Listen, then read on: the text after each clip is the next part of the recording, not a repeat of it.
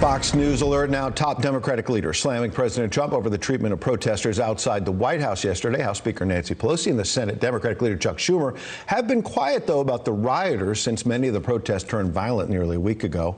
But the two have released a new joint statement saying, quote, at a time when our country cries out for unification, this president is ripping it apart, tear gassing peaceful protesters without provocation just so that the president could pose for photos outside a church, dishonors every value that faith teaches us. So let's bring in Congressman Doug Collins, a Republican member of the House Judiciary Committee. Congressman, good morning. Good morning, guys. I'm going to get to what the president did yesterday at St. John's Church, but let's start with the fact that this long statement, it was several paragraphs, I read it closely a few times last night, from Nancy Pelosi and Chuck Schumer, and I saw no mention of violence. I saw no mention of riots.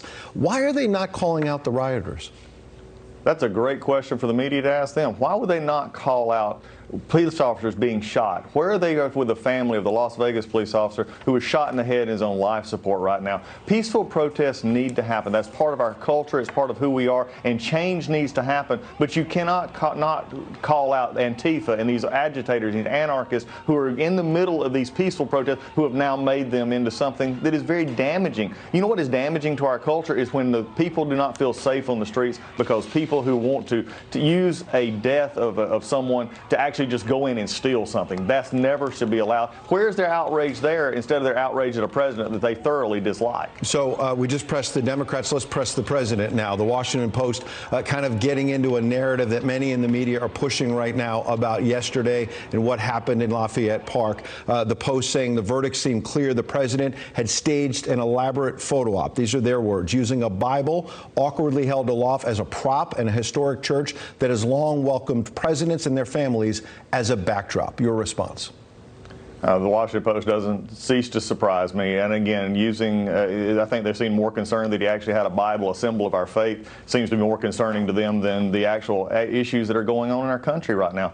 Look, Ed, we've got a real chance and opportunity here. This is something that I've been working on for a while. I'm the son of a Georgia State Trooper. When I hear about these, and we used to watch my father go out when there were issues like this and protest, and you never knew what was going to happen. And then hearing the evidence of what's going on here, if the Washington Post and our Democratic leadership would actually get together and let's start talking about ideas that can actually help our communities, bring concern and love and communities together. We've done this before. Chairman Goodlatte, before we had a police working group, I went over the country and talked about how ways we can bring our police departments and our communities together to understand this going forward, how we can have better relations. Absolutely. How do we actually, the Judiciary Committee ought to be working on this instead of what we're doing with an elections bill tomorrow, where we should actually be talking about something that matters. And we've certainly been calling out the violence and the rioting, but what about the tear gassing of what appeared to be peaceful protesters in Lafayette Park? What about that issue specifically?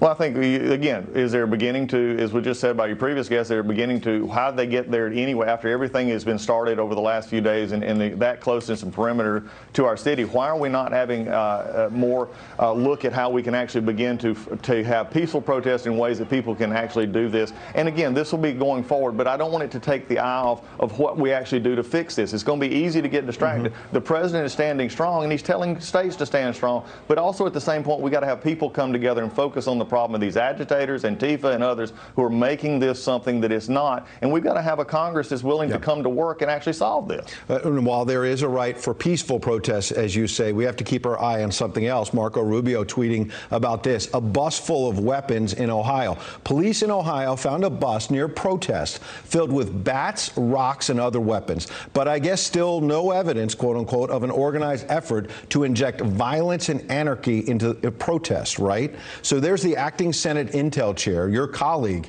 Congressman, saying that there's weapons, there's rocks, they're just almost magically appearing. What is really going on here with these quote-unquote protests? They're not magically appearing. You got in the midst of these thugs and people who abuse a system. I mean, if you don't believe it, I mean, there was a reporter, I think, from public broadcasting who said that the president said there was anarchists with no evidence of that. Have they looked at the video? Have they seen the anarchist paintings and spraying? The ability to go in and look at what's being spray painted and what's being said. This shows that there are connections between this across state lines. I'm glad the Attorney General is a part of this because we need to to stop this. This can no longer be happening. When we have issues in our country is based on the right of freedom to protest and to forcibly make our grievances known. But we cannot have basic thugs in the middle of this who only want to rob businesses and cause violence, and that's not something that our country should stand for. And especially now when we see police officers in cities that had nothing to do with what's going on being shot. We've got to get back to where we have a situation where you have police officers like the one in Minneapolis who had citations. He should have been probably dealt with a long time ago and fired. We need others charged with this because we need to clean up the bad actors, because the vast majority of our police officers are good. Congressman Doug Collins, we appreciate your insights this morning. Thank you. Thanks so much, Ed. Take care.